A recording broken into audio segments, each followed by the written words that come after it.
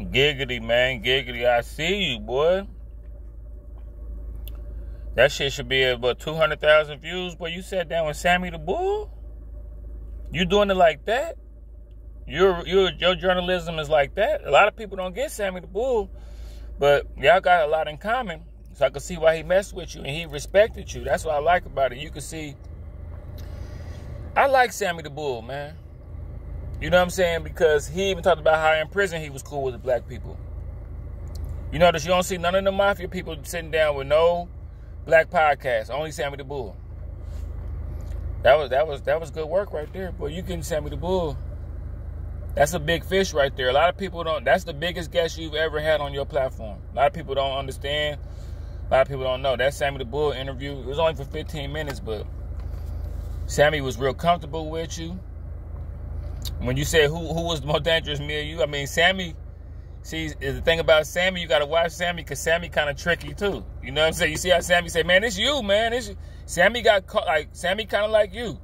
You got implicated for 40, but you got like 80. Sammy got implicated, and you know the mob, they was killing people once every week or some shit like that. So Sammy got caught for like 19, but Sammy damn near got like the same amount as you. He just like, yeah, you got that. Yeah, I'm cool. Like, I ain't trying to get Keefy Deed out here. But yeah, man, that's congratulations to you, bro. You know what I'm saying? YouTuber to YouTuber. You sat down with Sammy the Bull. I was like, am I Sammy? He said he got Sammy?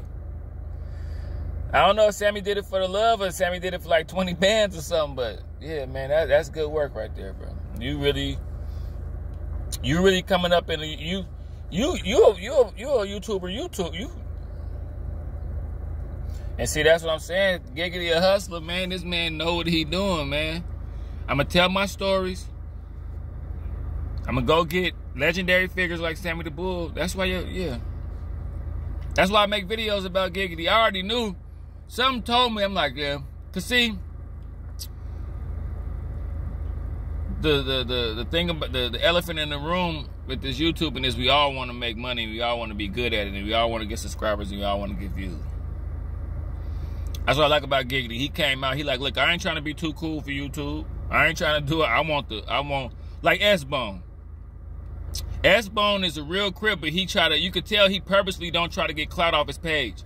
If S-Bone try to really, really, you know what I'm saying, put it together like Terrance Gangsta Williams did, he'll do the same thing, you know what I'm saying? But yeah, Terrance really on, you know, you gotta realize Hassan Campbell ain't interviewing nobody. Charleston White ain't interviewing nobody. You know what I'm saying? That's the thing that Terrance got that's different from a lot of these people. You know what I'm saying? King AK-47, Soldier the Game Spitter, you know, academics. Sammy the Bull not gonna sit down with them. Sammy the Bull not gonna sit down with them. You know what I'm saying? But like, shout out to T Giggity, man.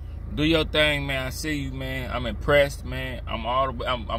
Cause see, this is why people, I know everybody, he a rat that he told on dead people.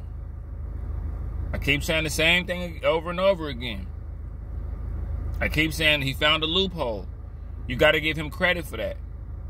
He not out here, and then the dope part about it, he not out here like, yeah, I beat the system, I'm back with the shit. He like, I beat the system, and I don't want to go back. Let's say the kids. I like that, bro. I like that. I got plenty stories. Man. I'm realer even in real life. But ultimately, too many of my partners is down, locked up, and too many of them is in rolling hills. So at this point, I'm like Giggity, man. I'm just trying to save the kids, you feel me?